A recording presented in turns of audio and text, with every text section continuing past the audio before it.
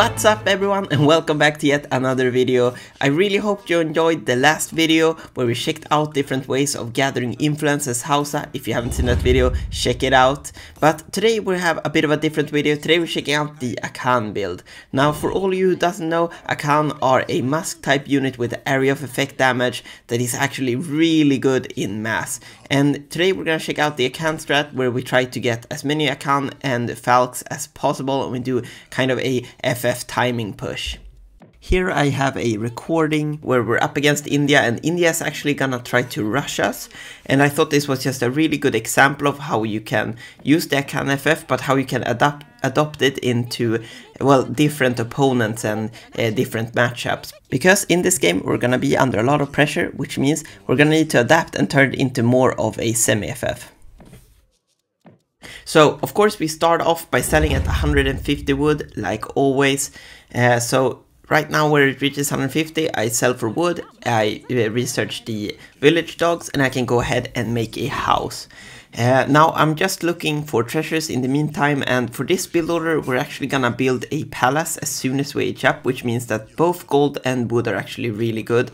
And of course XP is really good as well, because we're gonna need that XP to send in the Gananchi card before going up to H3. And once we go H3, we want, of course, XP to send those really good H3 shipments. Now, unfortunately, Manhattan's are actually really far away, which was a bit unfortunate. On this map, however, there is blueberries, so you actually have the same gather yield on the blueberries as you do on the hunts, but because I did the village dogs upgrade, I actually have slightly better gather rate on the elks right now. So I'm just gonna try to hunt them in. Of course, I should have been more on the ball in the beginning and done it. So we're gonna choose the 1v1 FF deck right here, and we're gonna start, as with any Hause strategy, with the 3 villagers. And I think this is just such a crucial shipment for all Hause strategies, especially now that we don't have the villager shipment H2. So you really need this shipment to just start getting your eco going. So we're gonna target a classic 15 vil age up, and hopefully we can get away with it. You should always be able to do the 15 vil age up if you don't have any food treasures. If you do get the village dogs, and you just keep building villagers. So in the meantime, I'm just taking some treasures here while we wait for that food to gather up. So there's a bit of low in the action here, so I'm just gonna speed up the video just a little bit. And there we go, there we built our 15th villager, so I'm actually just gonna wait to gather up that last food, and we're gonna age up with Moroccans. We're aging up with the Moroccans because they give the XP, and of course also the Mosque, which also gives the XP trickle. And that's gonna be really crucial to get both the Gananchi card out, because we wanna use the accounts, and also to get shipments out once we hit H3. Now you can also age up with Songhai to get that 300 gold, but in my experience it just isn't as good, because that means that your Gananchi card is going to be really late and you don't really have any good shipment upon aging up.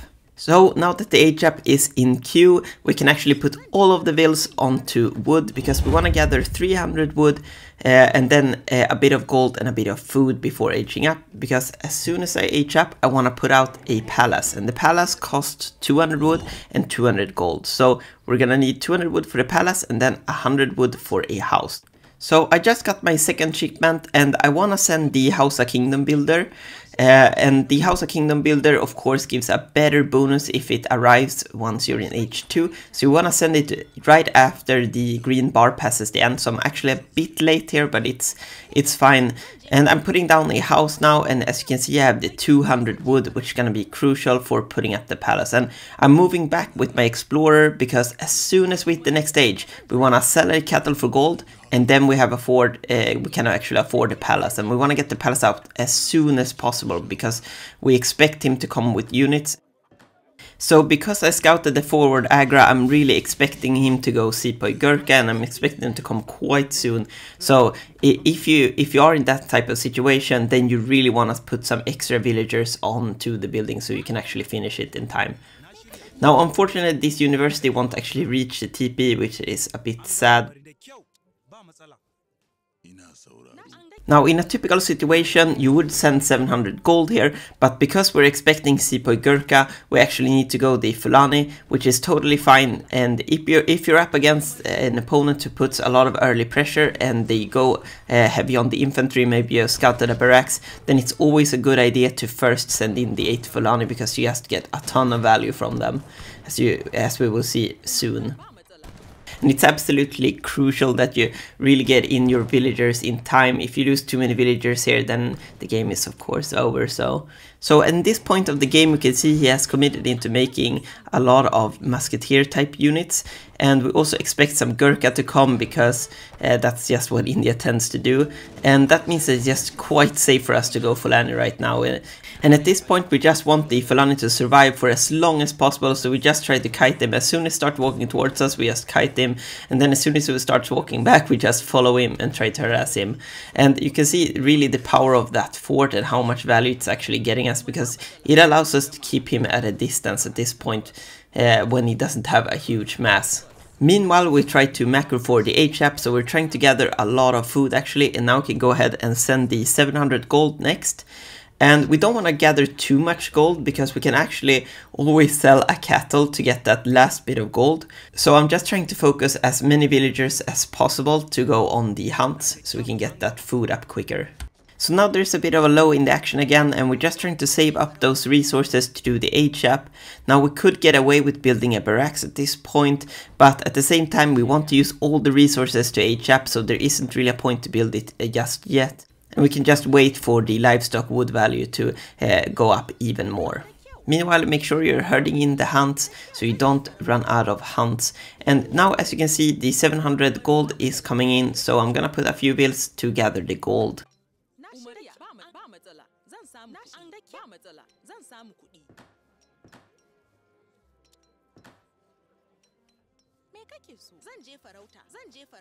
So now we can see him creeping up here, and unfortunately I lose another will, and this time he's actually added some Gurkha, and this will help him to counter my Fulani more effectively. However, the Fulani still trade quite well, as they do soft counter the Gurkha. And once again, we just try to kite him and just try to back down, take some units here and there, and as you can see, it's quite important that as many of the Fulani survive as possible. Because right now, because we're going for that HAP, we don't have a barracks, we just don't have any reinforcements in sight. Now finally, I go ahead and trade a bit to do the HAP. Now unfortunately I traded one too many, but as you can see, I'm getting the HAP in right now. We're actually gonna go ahead and HAP with the Akan. Now the Akan is gonna grant us a 6 Akan and Kobias, and those are just gonna help build our Akan mass, which we will need as soon as we HAP. And what makes this HAP so good is the fact that the Akan actually shadow tech. So as soon as we hit that H3, they're already H3 upgraded units. Now with our next shipment, we go ahead and send the Gananchi card, and this is gonna allow us to start train Akan. So our objective right now is just trying to get as many Akan out as possible, because with their area of effect damage, they actually stack really well once you start getting a few of them. And now we can see he actually has quite a big mass of Gurkha and Sepoy, so I'm just trying to stay away and just trying to buy myself some time and just picking off units here and there.